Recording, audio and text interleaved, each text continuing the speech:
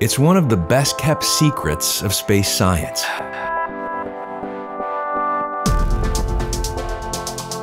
For transporting ambitious and hefty scientific experiments to near space.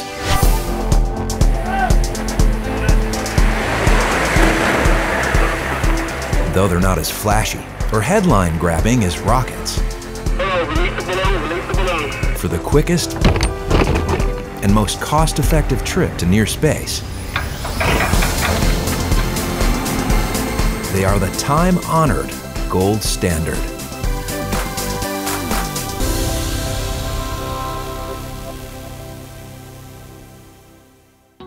Satellite missions can take 5 to 7 years and millions and millions of dollars to develop, where scientific balloon instruments can be developed on a shorter time frame and much lower cost. From atmospheric studies to the origins of the universe, they have been the vehicle of choice for some major scientific discoveries. And new super-pressure technology, along with sub-arc-second pointing capability, put scientific balloon performance on par with satellites for certain types of science. An Austrian prince named Victor Hess is a key figure in understanding where scientific balloons have come from and how they're evolving. Hess loved hot air balloons and physics. In the early 20th century, he combined his two passions in making a series of daring high-altitude flights above 17,000 feet. The aim was to measure high-energy particles in the atmosphere. His discovery of cosmic rays landed him the Nobel Prize in Physics in 1936. He was also the pilot of the first scientific balloon. Fast forward to the end of World War II and a man named Otto Winzen.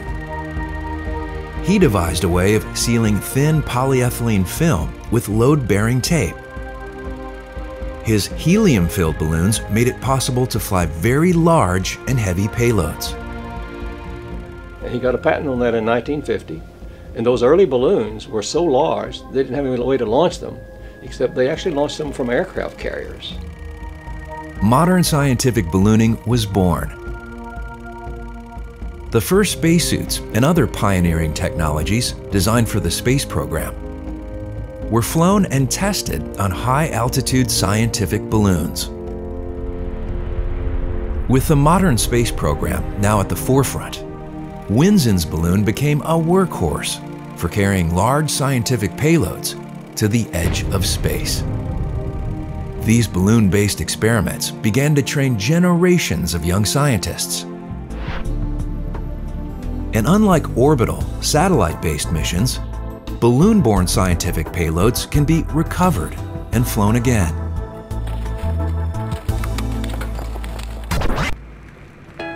No organization launches more scientific balloons than NASA's Columbia Scientific Balloon Facility in Palestine, Texas.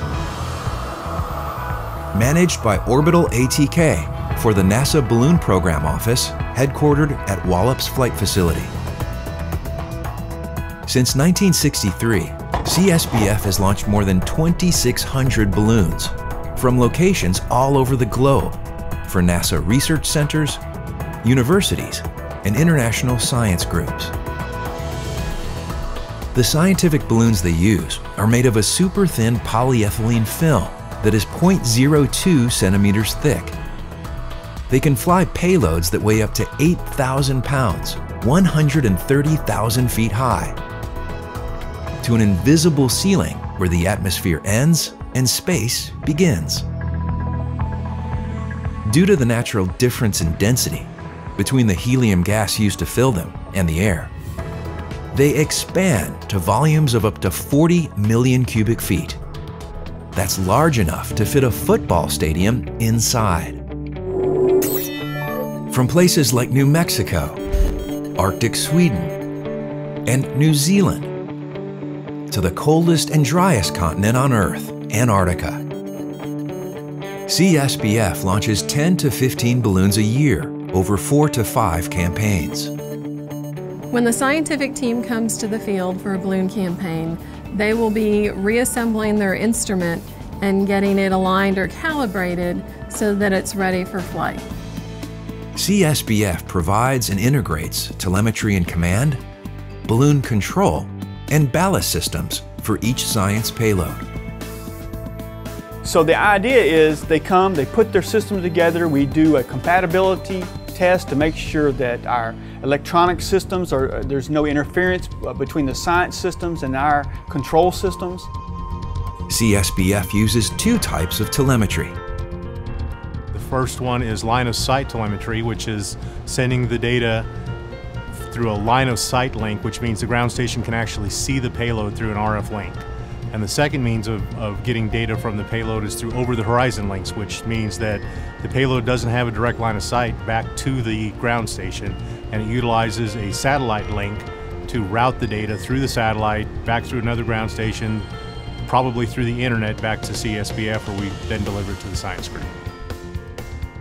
And right now, CSBF is supporting up to almost 3 megabits of data, which is 3 million bits in 1 second.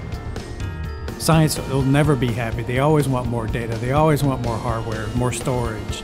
So anytime we can incorporate those things, we're always looking at new technologies that we can incorporate into the balloon systems. With the compatibility check complete, the payload is declared flight ready.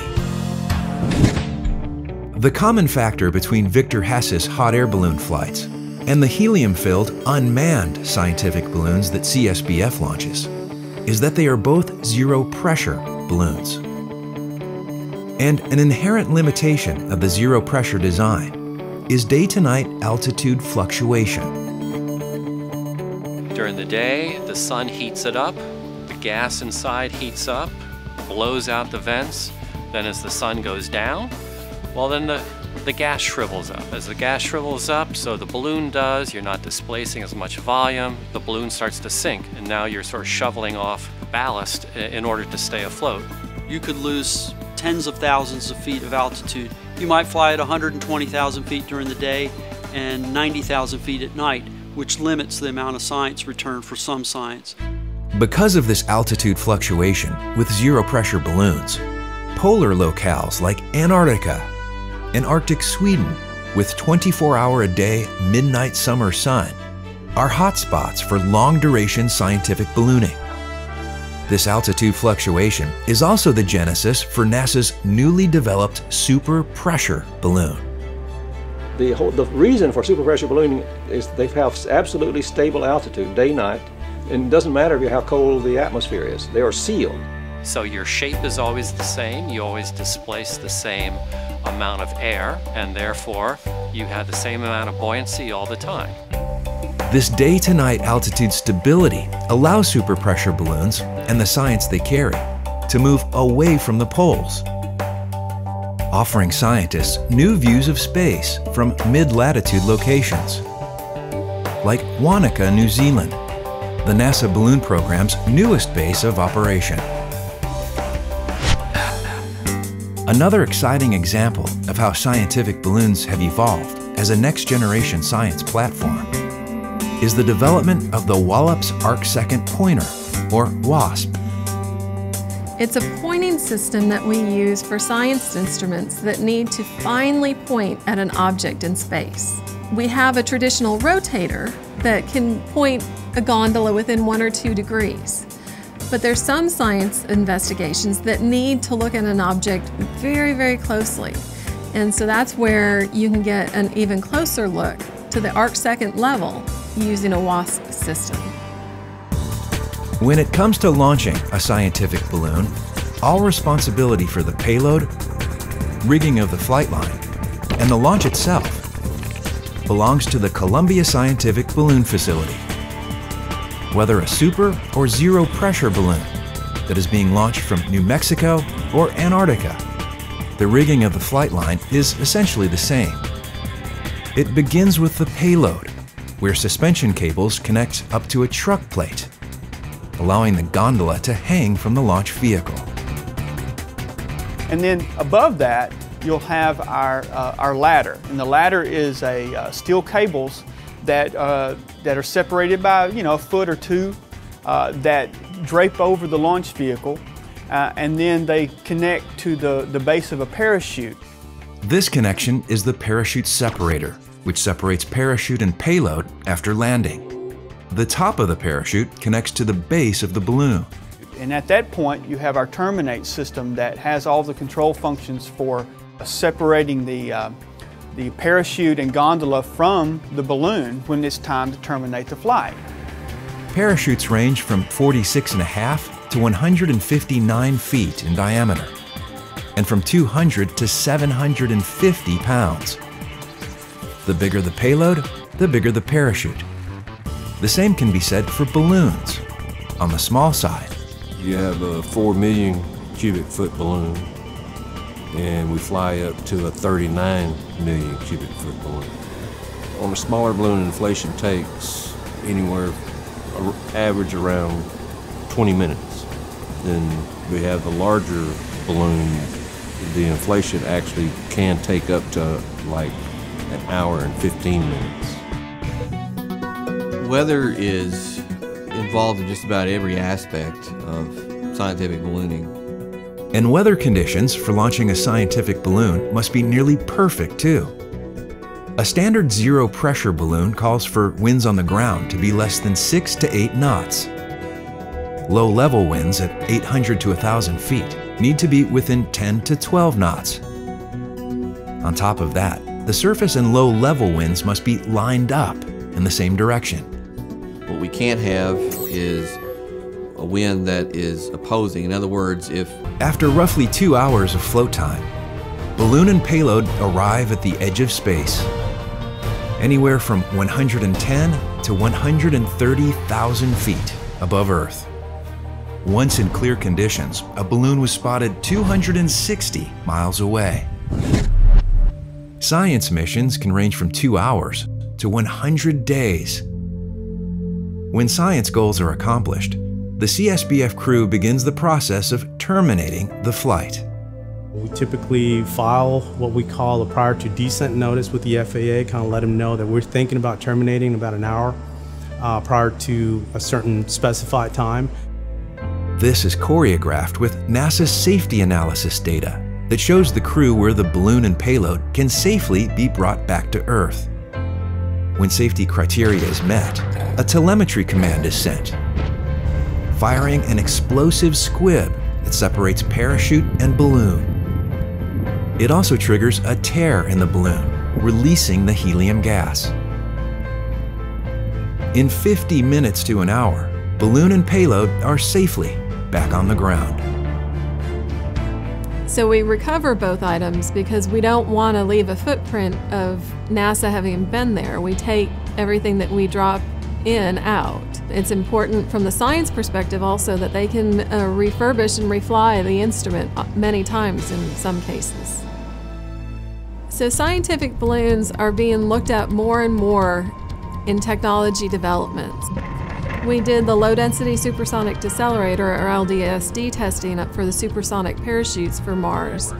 I see in the future additional tests that could be done using the stratospheric balloon as a platform to either lift another vehicle, do drop tests. The possibilities are endless. There are still compelling science questions which can be answered on balloon platforms, and since balloon platforms are the most cost-effective way of going after these really important science questions, that's the way we should do it.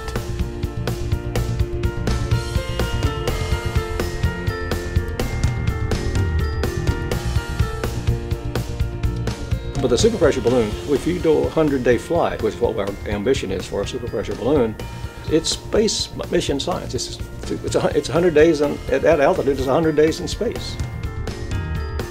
Balloons are a stepping stone to space. So this is our growth system for future brilliant people and future brilliant projects. The scientific ballooning program offers the opportunity to get new technology to space faster than we could ever do with a rocket program to send things to orbit. What the new scientific ballooning capabilities are offering us is a technology. The need is there's lots of great science to be done that we can do on these platforms at lower cost and get the important training to be able to test out instruments. And so now we've met a need with a technology, and that's real innovation.